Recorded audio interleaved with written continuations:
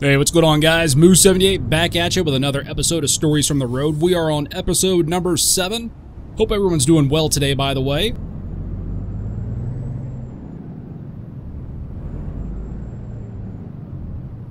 Now, if you remember the last episode, we had just made our delivery across the street over there at Walbart. Or Walbert. Or whatever.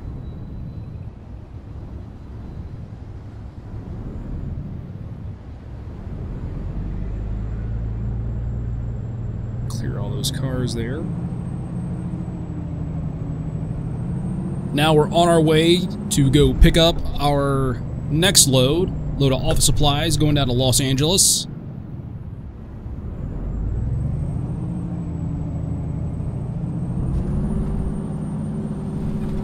And just real quick, what the series is, this is just my Let's Play series. I do throw in some random discussions and whatnot.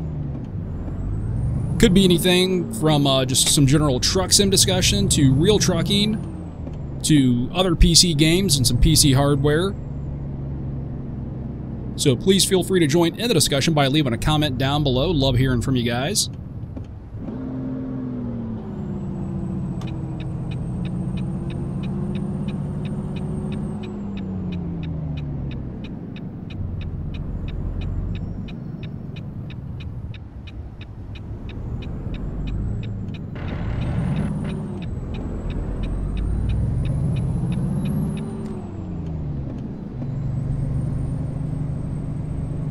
And as you guys notice, have added some new mods to the game. Added quite a few map mods, actually. Went and downloaded all of the fixes that Rookie 31st has done. All the intersection fixes and whatnot.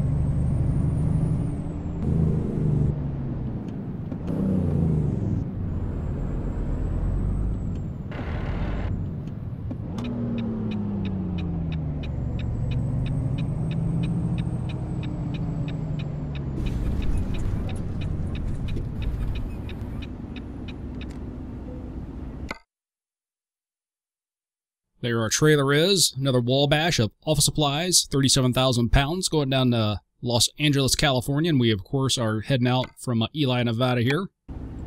Going to take our jab. But I've also added the Map Pro map by Heavy Alex, the MHAEP map. And I've messed around with it a little bit, drove on it a little bit. And so far, so good. I like it quite a bit. It's definitely worth looking at and checking out if you've not done so already.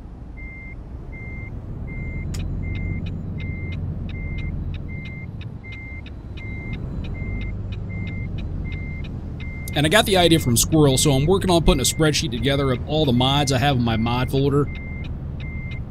So be sure to check out the description for that link to that spreadsheet.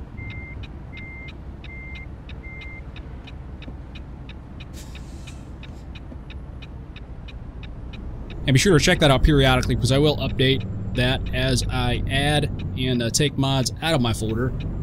Now, of course, one thing I won't put in there is all my private mods from KTI.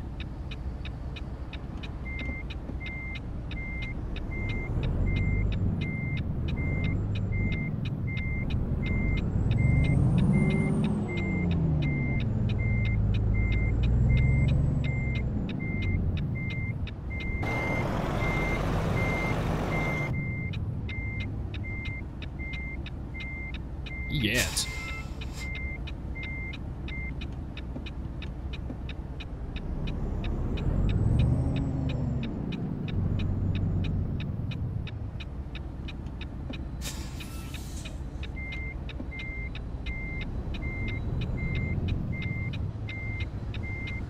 That's better.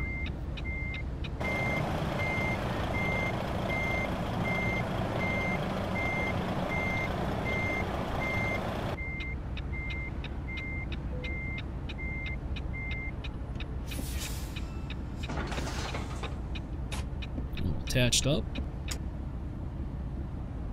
He's turned off there. Let's hit the road.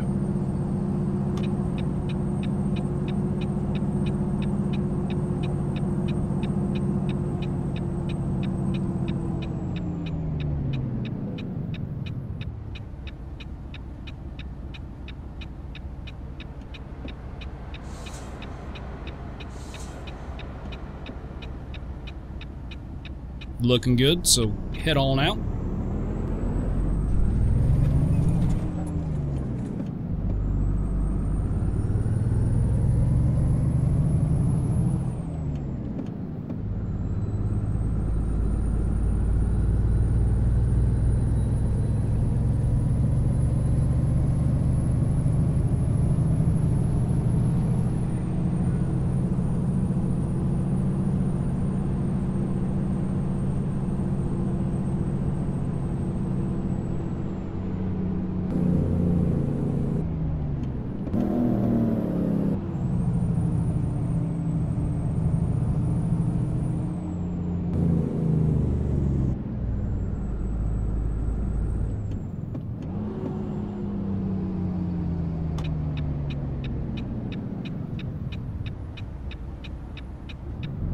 Looking good.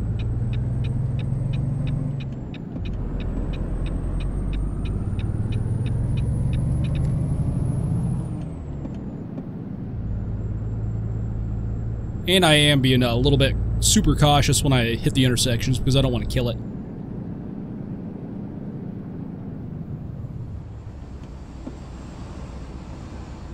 Like I'm gonna do right now. Oh, whatever. Hey, I didn't kill it though.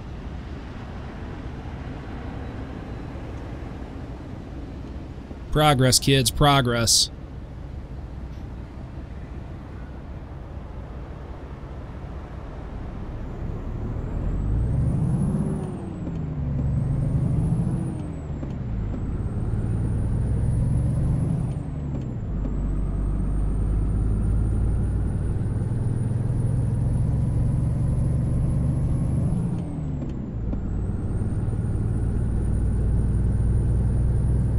And as we get rolling out of town here, we'll go ahead and start up this week's discussion. Last couple episodes, we talked a little bit about in-game review stuff. Just talked about some things like map scaling, little fixes and stuff like that that we'd like to see.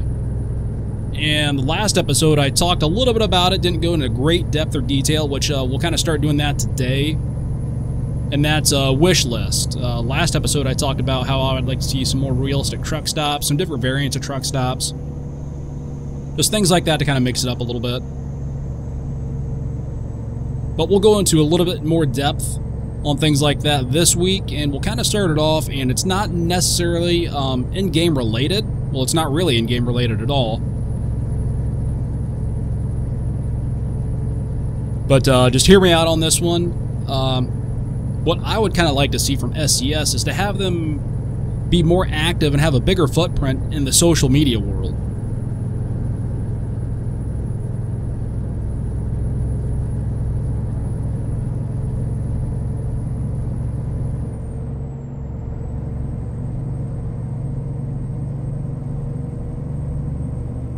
Sorry, I had to take a drink of water there. But I'd like to see them have a bigger footprint in the social media world. Oh, we got someone out here doing big business. They have got places to go. Get him, killer.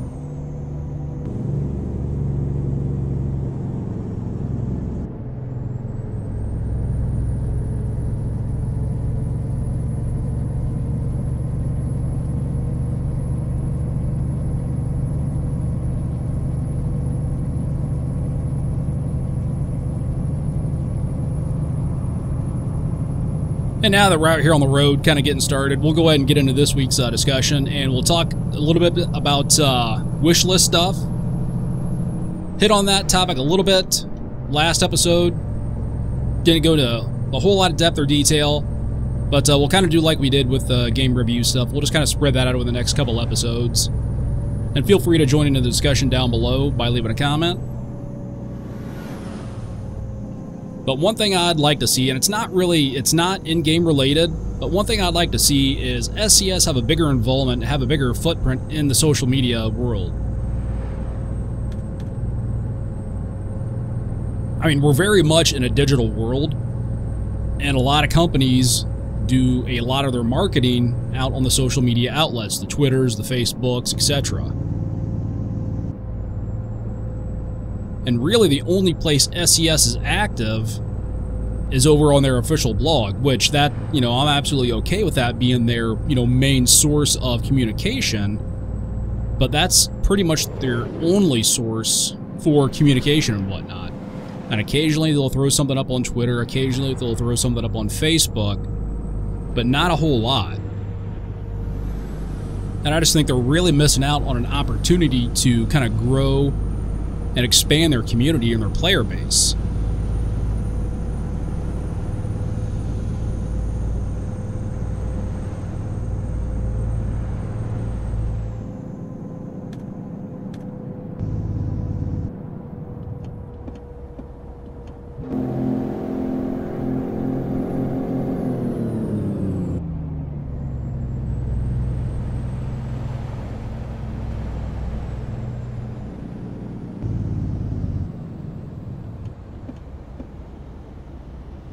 You know, a good example is they were just recently over at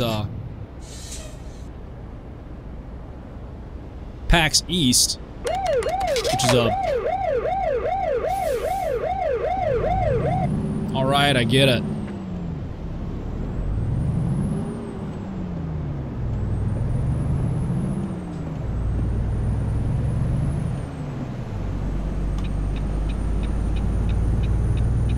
Get over here in the right-hand lane, get out of everyone's way.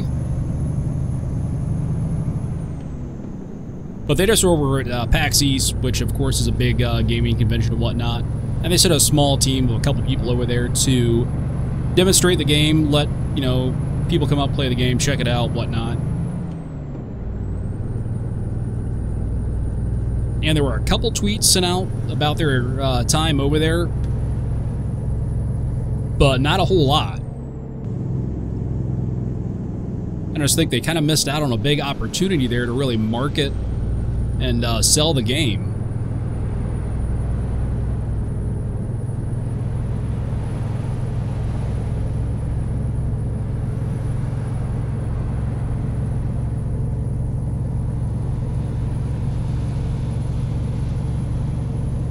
But I just think it could really help them kind of grow the community and maybe even help them a little bit with their negotiations and relations moving forward, because they can kind of throw up their social media numbers and say, hey, look, here's our player base, here's, you know, how active we are on social media.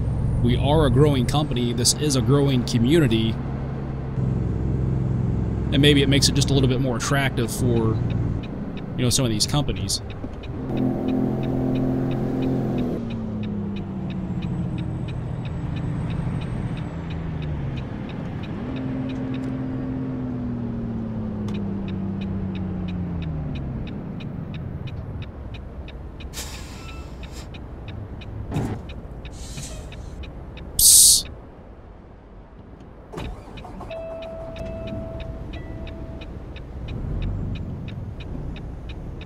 Damn, that's a quick light.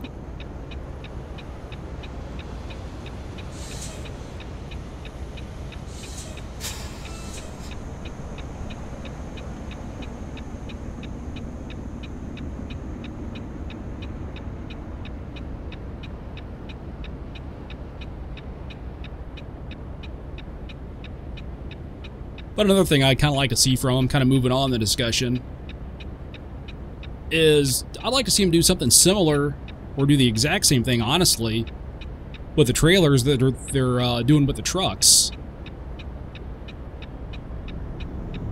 And that's to get some licensing for official trailers.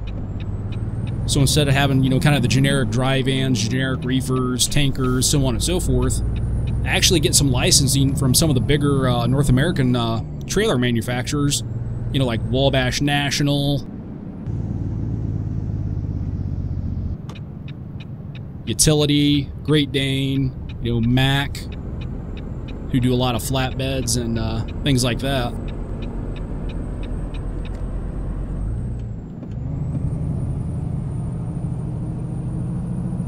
You know, maybe then we'd see a lot more detailed, you know, vanilla trailers in the game, which they've gotten a lot better, but they're still, you know, fairly generic.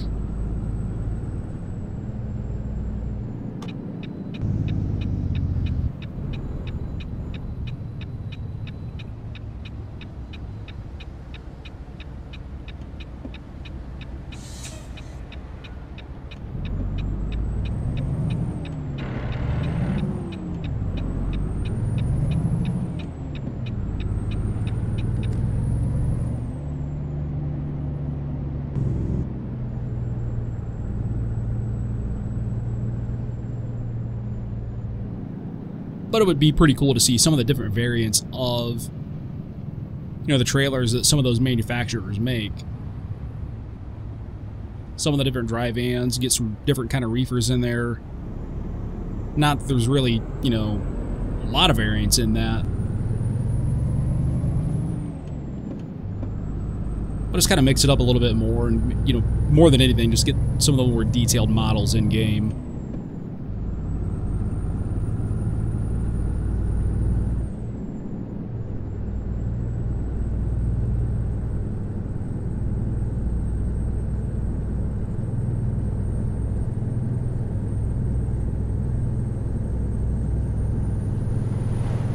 But it'd be pretty cool to see some of those, you know, manufacturers see their models in game. You know, Utility 4000 DX, some of the different Great Dane trailers, get some Mack flatbeds, and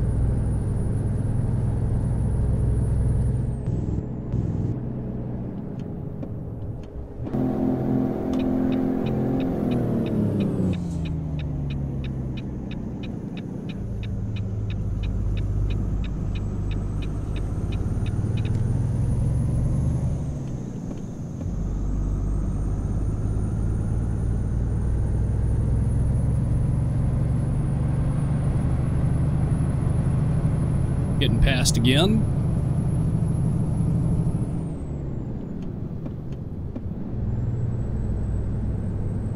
Alright guys, we're going to go ahead and wrap it up for this episode. You guys pretty much know the routine by now. If you like today's video, go ahead and like and share it. It just helps me out a bunch. And if you're new to the channel, please take a look around. And if you're not already subscribed, go ahead and consider subscribing. Be sure to tune in Wednesday for another edition of Gameplay Wednesday.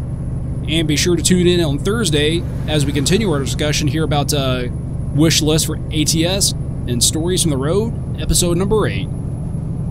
Till the next one, guys, take care. We'll be seeing you. Hey guys, thanks for watching. Hope you enjoyed this video. Please take a moment and subscribe to my channel.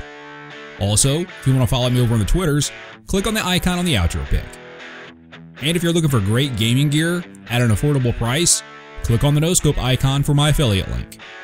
And if you want more ATS content, click on the video to check out my Stories from the Road playlist. Thanks, and we'll catch you in the next one.